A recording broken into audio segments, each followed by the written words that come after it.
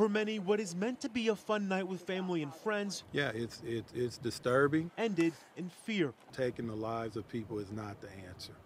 And I mean, it's just ridiculous. Kansas City police say one person was killed and at least 6 others were injured in a shooting Monday night. Police say as many as 100 teens were at the house party when a group of uninvited guests were asked to leave. As they left, they started shooting up the house, shooting randomly. In Chicago, another community suffering a mass shooting. We have up to 14 people shot at various ages, as young as 3. Chicago police say people gathered for a vigil Monday night on a busy corner in the city when 2 people traveling in a dark SUV opened fire around 9:30. At least 7 victims are dealing with serious injuries. Let's right now treat this in the most urgent way. We're trying to find an offender. And in Texas, 28-year-old Takeoff, a member of platinum-selling rap group Migos, was shot and killed early Tuesday morning in downtown Houston. There was a private party being held at the event last night that ended at approximately 1 a.m.,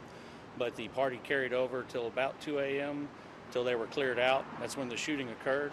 According to Gun Violence Archive, there have been 573 mass shootings so far this year. The group defines a mass shooting as at least 4 people being shot, excluding the shooter. I'm Ivan Rodriguez reporting.